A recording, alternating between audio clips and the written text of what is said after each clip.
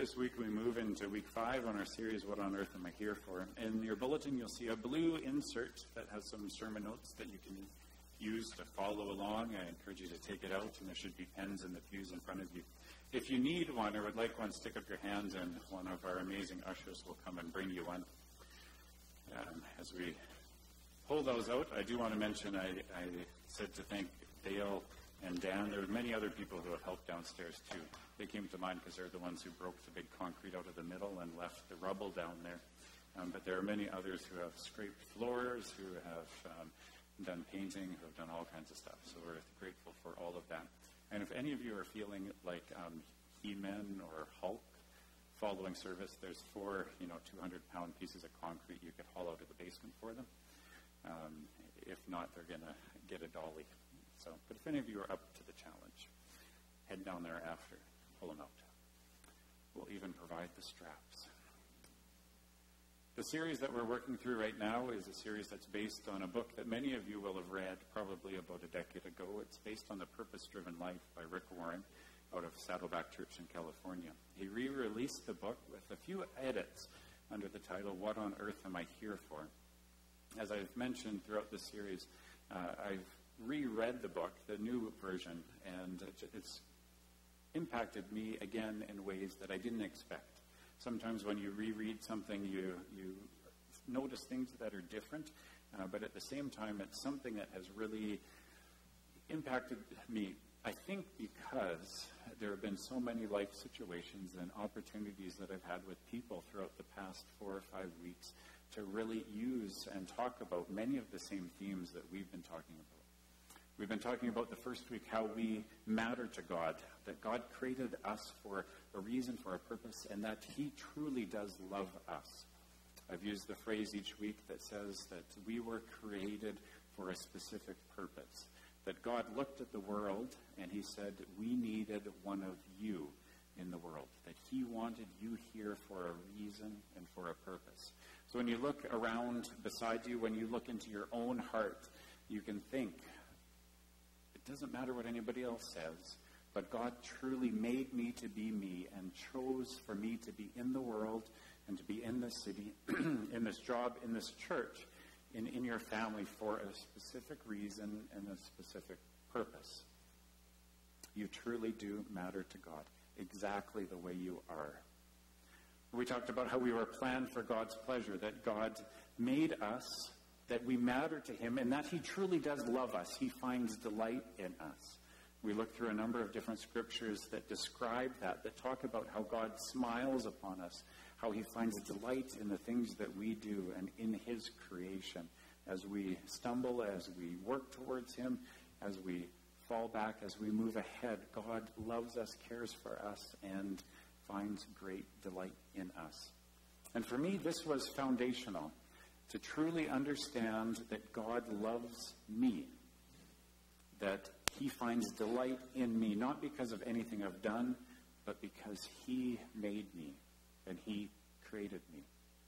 Everything that we see within the Bible, all of the instructions and guidance, come from a God who truly does love me and wants to be with me. Not someone who is sitting up on a throne ready to judge, but someone who finds delight and care and pleasure in His creation, in you and I. Then we talked about how we were formed for God's family, the body of Christ. And each of us has gifts for different reasons in different places. We're going to explore that a little bit more today. But we were made to do life together as a family, as a body in Christ. And last week we talked about how we were created to become like Christ, that we are to grow in our Christ likeness. We can call it discipleship as we get to know Him better. There's a theological word I didn't use last time, but it's called sanctification. That's growing in holiness, growing to be more like Jesus, more like who God created us originally to be before sin entered the world. And today there is a fourth purpose. The fourth purpose is that you were shaped to serve God. The first fill in the blank, if you're writing them down, you were shaped to serve God.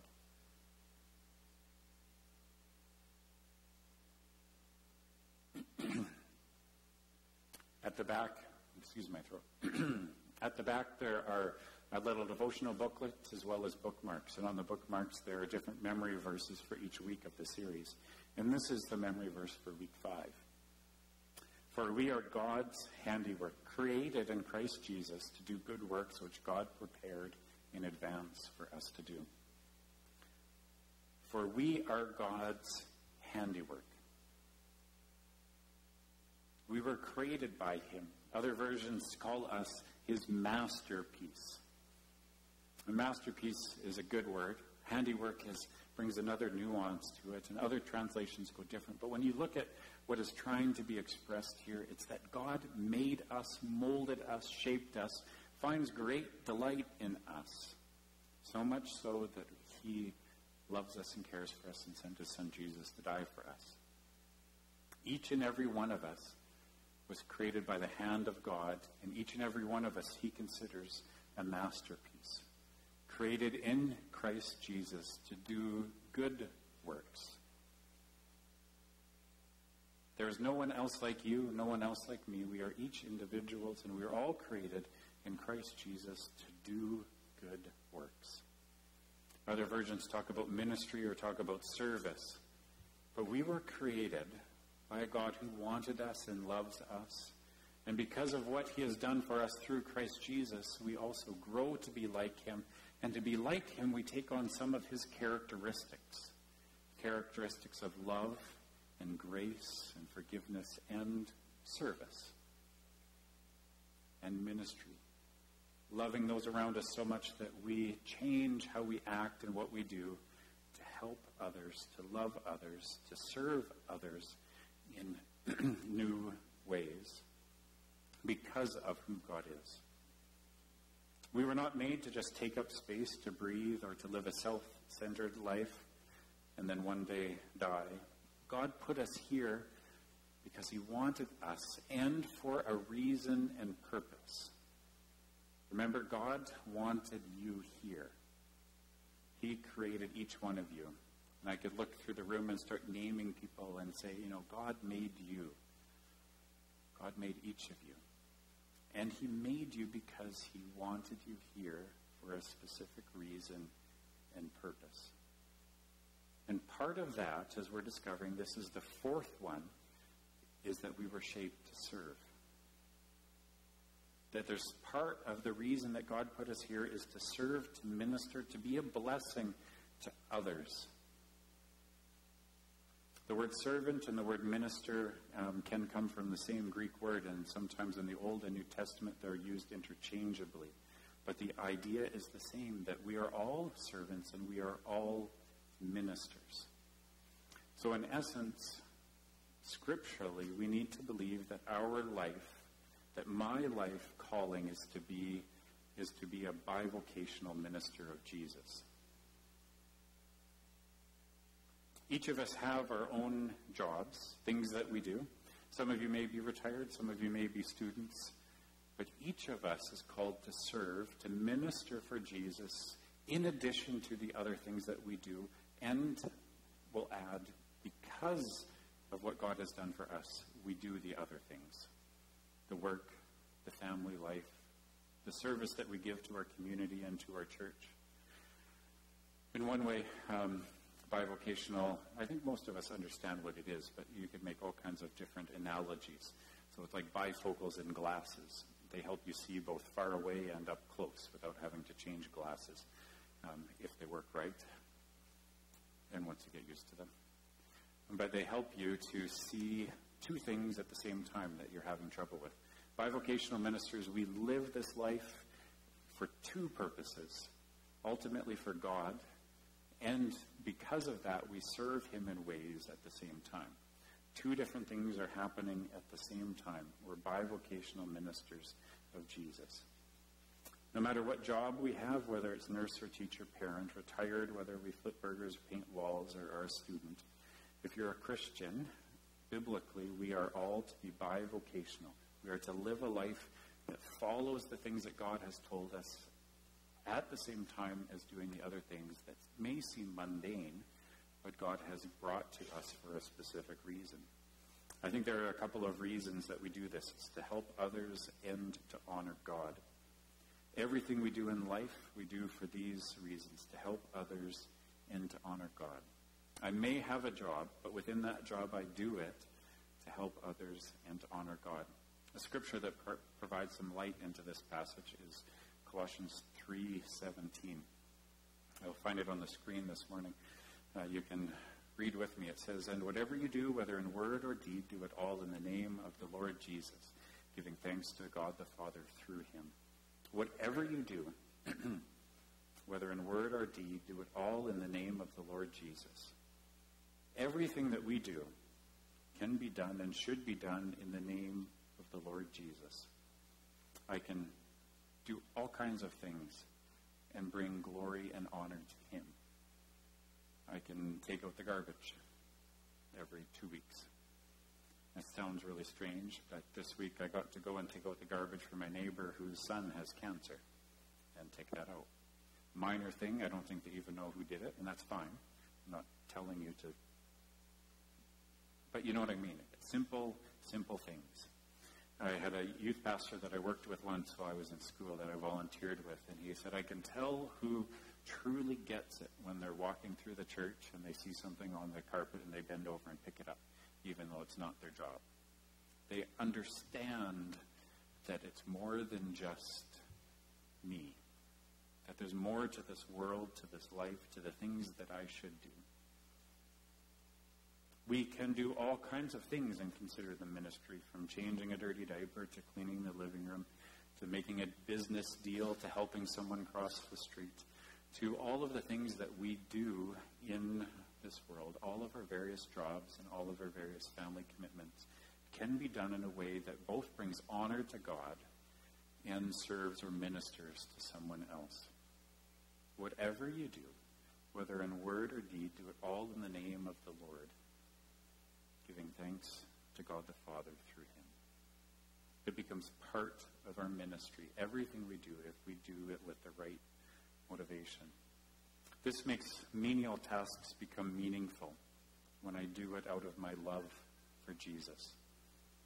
It makes menial tasks become meaningful when I do it out of my love for Jesus. I've heard people talk and say some of the same things, and even when I first read them within the Purpose-Driven Life, I thought, well, there's some stuff that just really doesn't matter. But it really does if we give our lives over to God and give him every aspect and control of everything that we do. Because we can sit and we can walk and we can grumble and complain about the menial things that we do, or we can look at it as something that God has brought us here for, and that no one may ever notice on this earth, but he notices when we stop and pick that garbage up, when we pass on the closest parking spot because there's someone right behind us, and we move a little further out, when we take time and be patient with someone. There's so many occasions in my life and stories I could tell you where people have come and said they've noticed something about me, and when I asked them what it was the smallest little thing, and it stuck out in their mind. Even the meaningless tasks can become meaningful if they're done with the right motivation and for the right reason. They become significant. All of the things that we do, from the small to the large, can become and should be considered part of our ministry, of our service, of the ways that we serve. And people may not notice, but God will.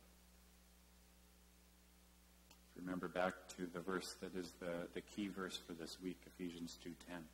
For we are God's handiwork, created in Christ Jesus to do good works, which God prepared in advance for us to do. We were created. We were God's handiwork in Christ Jesus to do good works. Salvation and service at the same time. In Christ Jesus to do good works. When we become a believer, when we begin to follow Jesus, we step across the line, and we not only accept his salvation, but we look up and say, what's next, God? We recognize his love for us, We recognize that we need to be part of a family of believers so that we can grow and learn. We recognize that we have gifts that have been given to us, and that there are ways that God calls us to step even a step further in our service of Him and for Him and for others. Every one of us has a ministry. Not all of us who are called will differentiate. Not all of us are called to be pastor. But all of us, including myself, are called to be ministers. Remember, minister and servant can be the same Greek word. We are all called to minister to serve, really to provide a blessing to someone else. Whether they know it or not, God does. I did some looking when we talk about serving, about being ministers to others. It's kind of talking about being the hands and feet of Jesus and serving Him. So I went through our list of people in the church, a couple of different lists, and I put some numbers together that I want to share with you that I find quite interesting and really, really encouraging. Here at Massive Place Community Church right now, in the morning service only, we have 96 people who would call this church their home this fall. 96 people who would consider, who we have on our rolls that attend regularly. Just talking about this fall. I just looked at September and October. There is an average morning attendance year-long, from January till now, to the end of September, I should say, morning attendance of 58. So of the 96 people who call this their church home, the average attendance is 58, which I think is pretty good. I think we can do a little bit better. But it's compared to other churches I know, it's not bad to have that number regular as an average attendance. And remember that July and August are pretty low, and they're mixed in that number too. So last Sunday was 68. We're here last Sunday for the church service, the total attendance. So those numbers do climb as the fall goes on. But 58, I think, is not bad, especially when I look at what other churches have as their ratio as well. And of those people, we have 47 who serve in some capacity. So of the 58 average attendance, there are 47 who serve and have served in some capacity just this fall. Those fall with an average attendance of 58, and with 47 who have served, I think that's a really good number and encouraging to see so many different people who have made that step of commitment and serving the church in their various ways. So I went through the list, and it's everything from lawn care to working with their children to working on the building to leading a small group or Bible study, everything that people are involved in one way or another. The kitchen as well. And I do want to make mention that there are 40 people, from children to adults, who are engaged outside of the Sunday service in a small group growth or discipleship or Bible study. So we have 40 people this fall who are growing. That includes our children and everyone else making a commitment to grow outside of the Sunday morning service, which I think is a really good number as well. If you're curious, the average attendance overall is 102 when we add in our Spanish service for January to September. 47 different people are engaged just within this church in bivocational ministry. It's not just what we do for the church that would be considered ministry, but it gives a good sense of how people are engaging and what they are engaging in and the commitments that they have made. And I think it's quite amazing. I know that there are many of you who give many, many hours weekly to the life of the church. There are many on the leadership team and the trustees who have been here for hours doing various things, from being diligent with the giving and the record keeping to the projects that are taking place, to the Sunday school teachers that work downstairs in Kids Church. There are so many ways that people give, and give a lot. And then there are others who give as time enables them to the ministry of the church, in the kitchen and at the door and as ushers and greeters. And each and every one of us is God's handiwork. He created us and brought us here for a reason and a purpose. And many of us have begun to figure out what that is. Many of us are working well within it. Many of us are slowing down a little, which happens as we age. But it's amazing how God still engages and uses us through every stage of life. So what happens if I begin to use my life, to give it over even more to this fourth purpose, this calling to serve, to minister, to be a bivocational minister of Christ? I think we need to stop thinking so much about ourselves all of the time and start thinking about other people in our life. It's the key to service and to biblical service, to doing it in God's name. Not thinking about how I can be served, but instead thinking about how I can serve others. There are amazing benefits to us as we begin to serve as well. And I want to talk about 4 of them this morning as we move through what service looks like and the benefits that we receive as we begin to serve. And each of these are biblical. The first one is that serving others unselfishly will create joy in our lives. Serving others truly can and truly does create joy. The look on people's face as you open up the door for them, as you greet them there, as you hand them a bulletin, or when you give them a tour of the basement and they're shocked at how thick the wall was of concrete that you cut through. Little things in serving others can bring great joy to our life. Most people look for happiness in all of the wrong places, and we know this to be true. You don't find happiness in money or pleasure or power or possessions or prestige. Some of these things may bring popularity, but popularity and happiness are definitely different things. All of those things are temporary. But long-lasting, permanent joy comes through service, by giving our lives away to others in God's name and in God's way.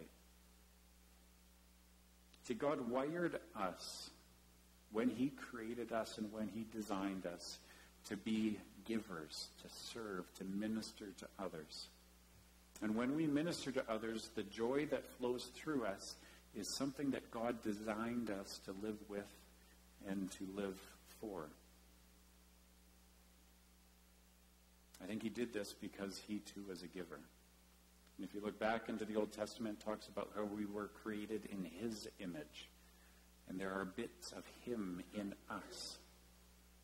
So we too have the capacity to love and to forgive and to serve and to minister to others. Just as He loves and He serves and He gives unselfishly to us. Serving others unselfishly will create joy in our lives. And there are a couple of secrets to joy that I want to tell you about. These are secrets that I'll tell you about as long as you spread the word. They're not to be kept quiet. One of those secrets to joy is that we need to get the focus off me. That it's not about me. Get the focus off of us and put it towards others. If we shift from an inward focus to an outward focus, it's all about God and it's all about serving others, not what I get from any particular situation. The act of service has to be directed outwards. And this is countercultural, I think, to every ad and TV show and self-help book that says that it's all about us. That we all do it, we can have it our way, that we can go ahead if it feels good. The act of biblical service is countercultural to all of the things that are coming towards us, because the focus is outward and not inward. But in our outward focus, it changes us inward as well. Paul talks about this in this verse in Philippians chapter 2. He says, "But even if I am being poured out like a drink offering on the sacrifice and service coming from your faith, I am glad and rejoice with all of you." Even if I am being poured out, he's giving himself so much. He's talking about how his life is being poured out for them. A drink offering on the sacrifice and service coming from your faith. I am glad and rejoice with all of you. Glad is happy. Rejoice is just the verb kind of form of joy, right? When we are joyful with others, we rejoice with them. It's a fact of life that most people, that the most helpful people in the world are that also the happiest people that we will find. If you want to be happy, you have to be helpful, because that's the way God made us. He designed us that way. The more self-centered we become, the more unhappy we're going to be with life. It's just kind of the way it works. Joy floods into the soul when we begin to give ourselves away and serve others, because that's the way God wired the universe, and he wired us to be. The second secret, we need to get the focus off me. Oh, that's the same one. The second secret is, there's another verse here. Sorry, my pages are mixed up. Let's go to the next one, Dan. The second secret is that I want to use my gifts to help others. Joy comes from getting the focus off myself and then using my gifts and talents to help others. When we use the gifts that God gave us to help other people, it feels good, doesn't it? It really, really does. From what we may see as little to what may be seen as big, when we step forward and offer what we have in the service of God and to help others, it really, really does feel different. We begin doing the things that we were created to do, that God wired us to do. It changes who we are.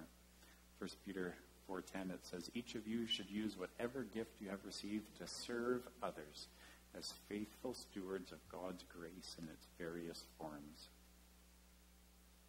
Each of us should use whatever gifts God has given us to serve others. We all have special abilities, and we all have special callings. And it's not just to make lots of money. God has given us these gifts and talents to serve others. We're blessed in order to be a blessing. We've been through some of the things we have in life, I think, in order to help others who will go through the same thing. Because life just seems to keep coming around, doesn't it?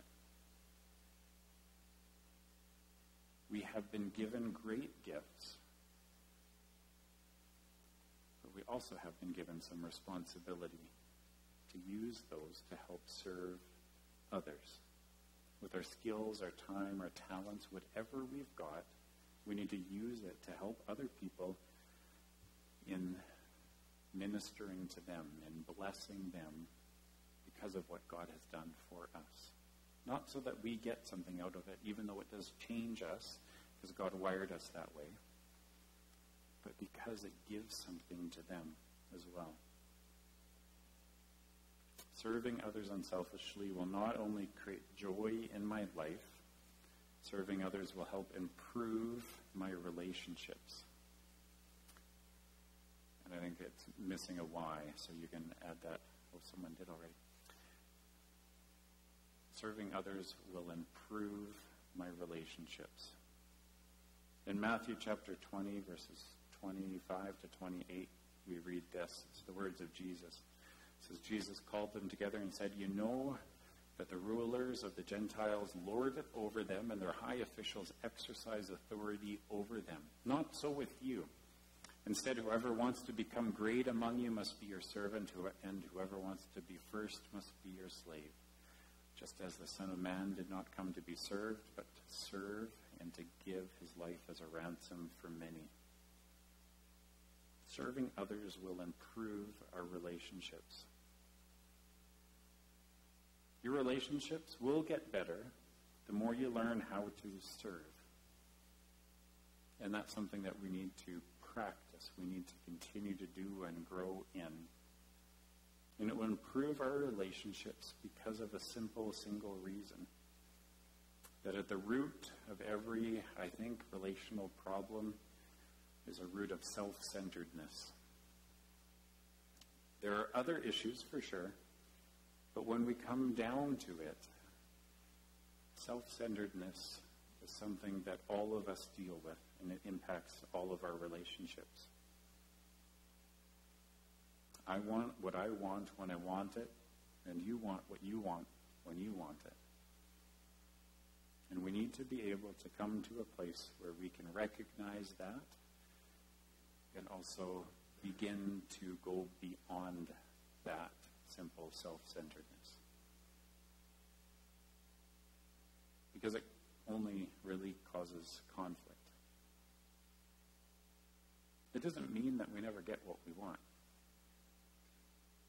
But it does mean that it doesn't become the heart of everything that we go after in life.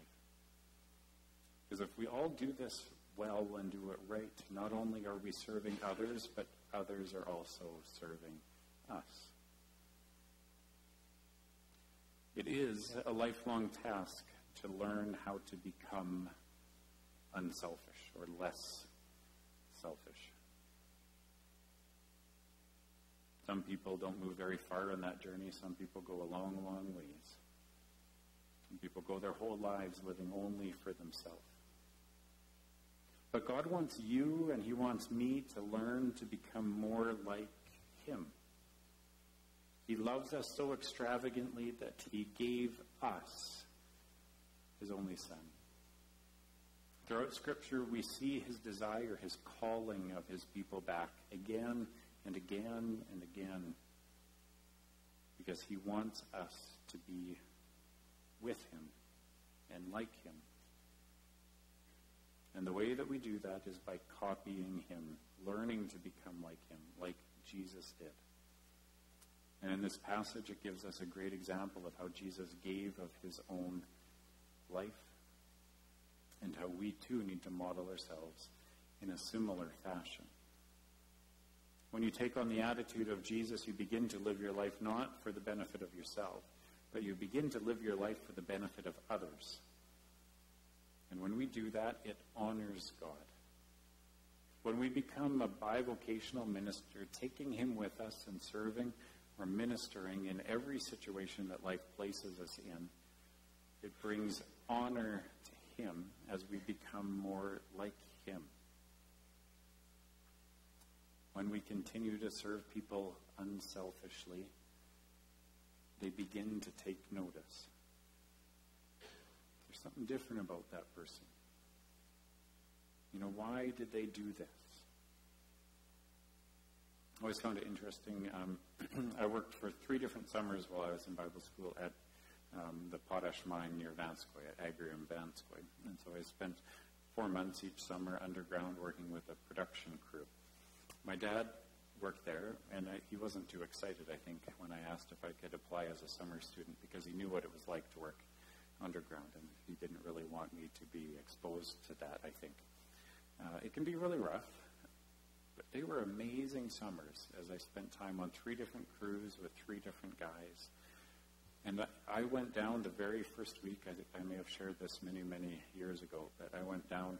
We had a week of training, and it was the very first time I joined with my crew, the first summer I was there. And there was me, myself, and 1 other summer student on that crew. And you stick out when you're the new guy because your hard hat is still shiny and your boots aren't scuffed up and there's no stains in your overalls, right? And we're standing in the cage, that's what they call the elevator. There's about 24 of us. And just like every elevator you ride in, everybody walks in and turns around and faces the door. And so I'm standing at the back wall, and I've got my big lunchbox under my arm, and we're riding down. And someone turns to the other student and says, "So what are you taking in school?"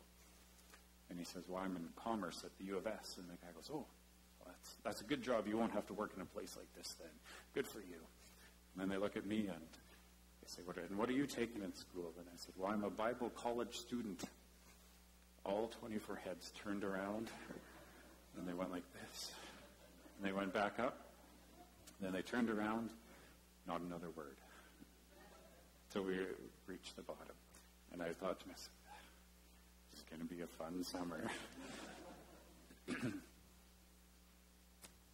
But what was fascinating to me was as I lived my life, the way that I think God has called me to live it, these men, many of them much older than I was and farther along in life, recognized something different. Some of them tried to push buttons. Some of them realized that it didn't really work. I had worked other places in construction and building houses, and I had been around this kind of work before. But they tried, and it didn't go very far. But every summer, without fail, there would be conversations I would have one-on-one with guys who just recognized that there was something different, and I became a safe place that they could come to for help. The first summer I was there, it was just a few weeks into the job, and I was sitting with one guy at a lunch table underground in the middle of the night, and he just broke down, started crying. His marriage was failing. His wife told him that day that she was going to leave him, and he had 2 teenage kids, and he was looking for advice. I'll never forget the feeling of thinking, God, you got to help me here. But there was something different that he recognized, not because of something I told him. I didn't go around saying, if you ever have trouble in life, come talk to me. But because there was something different about the way I lived and what things that I did. When we become bivocational ministers, people will begin to see different things in us because it's God in us, causing us to do those things in life. Why did they do this? Why are they so nice? Why did they return the cart to the cart corral? Simple things that make a difference. I've realized that people do watch and they do pay attention, don't they? And you never know when that will come back.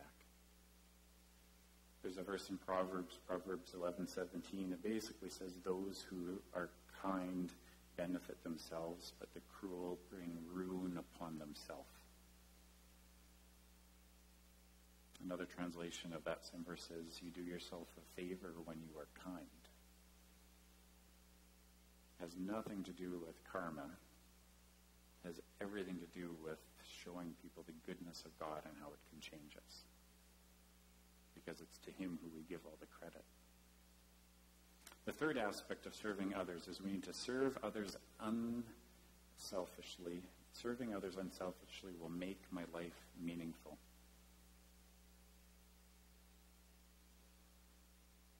This can be a big surprise, but it is also very, very true. When we serve others, it gives us meaning, because God wired us to serve others. Meaning in life doesn't come from work or money or stuff, but from purpose.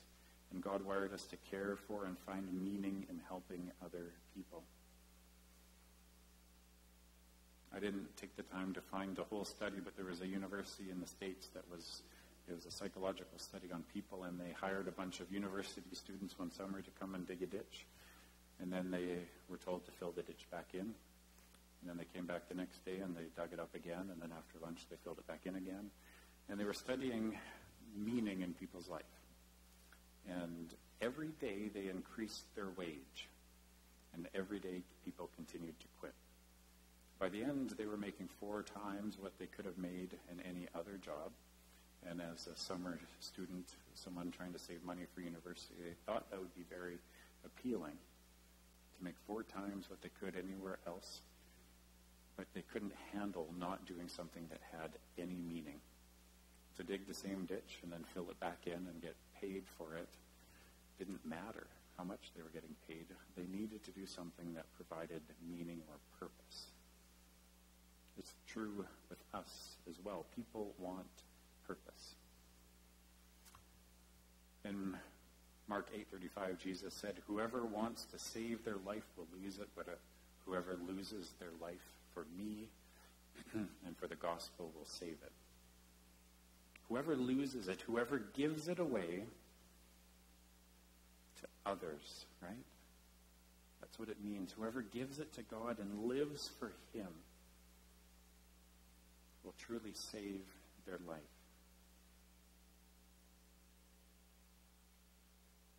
Living for someone else. Living because of someone else.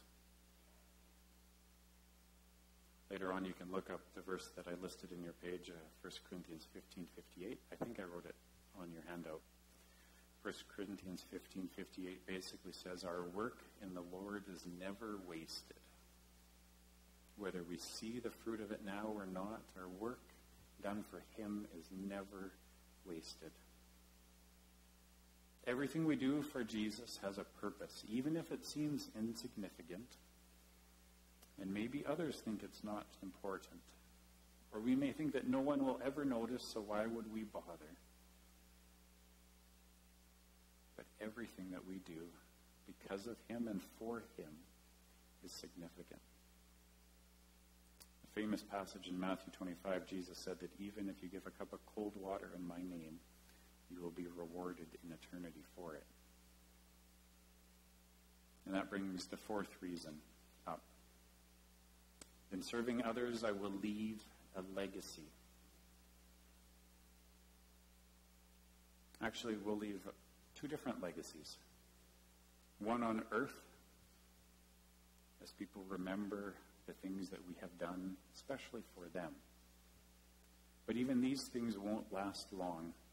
Maybe 3 generations will remember our greatest accomplishments, maybe. The trophies will all be recycled. Everything will change. But the second legacy, the legacy that is left in eternity, will last forever and ever. We all want our lives to matter and to have significance and to have meaning and purpose. And to do that, we need to look at the one who created us, to understand what it is within us that we can do to leave a legacy that lasts forever. What can we do? How can we serve? How can we do something that will make a truly lasting impact? Whoever wants to become great among you must become your servant. It's the middle of a verse that we read just a little bit earlier. But the more we serve, the greater things will be. The more you serve, the more influence you will have. In reading through The Purpose-Driven Life, you'll find a passage that, a chapter that Rick Warren talks about. He calls it the Mother Teresa syndrome. Mother Teresa went to the poorest of the poor, the most outcast of outcasts in Calcutta, India, to people who were dying in the street. Nobody had less influence than this group of people. And she began to take the dying into her home, and she cared for them. She began to serve them and love those who everybody else trampled over. And as she went to the least influential people in the world and gave of her life in order to serve them in God's name, God gave her great and enormous influence around the world, didn't he? She could walk into any presidential office or Congress or the United Nations, and people would stop and listen, and they did.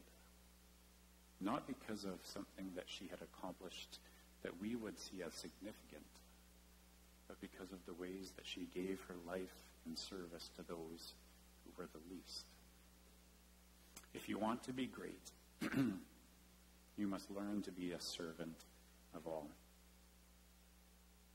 There's a couple more verses that go along with that. Hebrews chapter 6, verse 10, it says, God is not unjust. He will not forget your work and the love you have shown him as you have helped his people and continue to help them. God sees you, and he will not forget. In John 12:26, it says, "Whoever serves me must follow me, and where I am, my servant also will be. My Father will honor the one who serves me." Not only will he see you and not forget you, he will honor you. And if you want to leave a legacy that will last forever, then you need to serve God and the things that he is calling you to. And it will make an impact that doesn't only last for a generation or two or three, but lasts for eternity. The greatest way to use your life is to invest it in that which will outlast your life. And I think we have three choices in how we can spend our life. We can live our life. We can spend it, we can waste it, or we can invest it. I think the best use is to invest it in things that will outlast. So if you're building your life on the Word of God, part of his people, and serving and giving of yourself, you are investing into things that will last way beyond this age and this generation. So as the worship team comes up for a closing song, I have just three things to encourage us to look at this week. It's kind of the what next. We need to invest. We need to find ways to use the talents that God has given us. And I want you to think of these three questions. What can I do individually? What are my talents? Many of you are serving already, and I'm so grateful for that. But maybe there are ways that God has been nudging you to take a further step. Maybe you're not serving, and God is encouraging you to step in. What can I do? Next, what can I do with friends, with our small group? When we gather together with a body of people, with believers, and we commit to do something, great things happen. We have a group of ladies who quilt downstairs throughout the winter months, and they have given away literally hundreds and hundreds of quilts and all kinds of other things. You can look in the annual meeting minutes each year for the list of stuff. They come together and they serve those in need, and great things happen. So what can you do with others? And what can you do with your family? How can you invest in the future? Because investing in the future really is investing in those younger than you. There's another insert in your bulletin with some pictures on the front, and on the back is a list of just a few of the things that some people invest in the church. Maybe there's something there that you are interested in helping with, investing in. If there is something, I encourage you to use that communication card, write your name on it, put it on there, and drop it in the box, and we'll get a hold of you, and we can talk about it. If you're not sure where you could maybe serve or how you would best fit, then put your name on the card, say that, and put it in the box, or give me a call or an email this week, and I'd love to take you out for coffee and just talk about what God's doing in your life. But today I challenge you to think about what's next, how you will serve, how you will minister, and what you will want to invest in this generation that will impact generations into the future. I think there's great, great things happening, and so much more that God has in store for us as we commit ourselves to him. We have one closing song that I encourage you to sing with us.